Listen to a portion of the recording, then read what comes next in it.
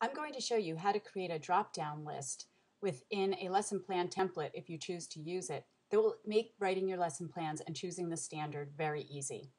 So what you need to do is click on one of the empty cells and we're going to go to Data and then choose Validation. Now the criteria is the one that we worry about. So we want a list from a range, so I'm going to just click on this Get Data range. I'm going to click, let's just say I want to insert all of my English Language Arts core curriculum standards for second grade. So I'm going to click on that worksheet at the bottom. I'm going to highlight those cells that I want to appear. So maybe if it's my writing, I might even want to break this down more, but at least you'll know how to do that. So I've selected all of that information. I say OK.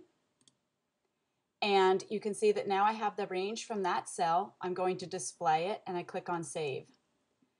Now if I go back to my lesson plans, you will see that I've now created a drop-down list and it has all of those Common Core standards that I selected, and then I can just click whatever standard I might want to include in my lesson plans. So I'll just choose this one, and now you can see it's automatically populated for me. So this is an easy way to get those Common Core standards into your lesson plans by using a drop-down list.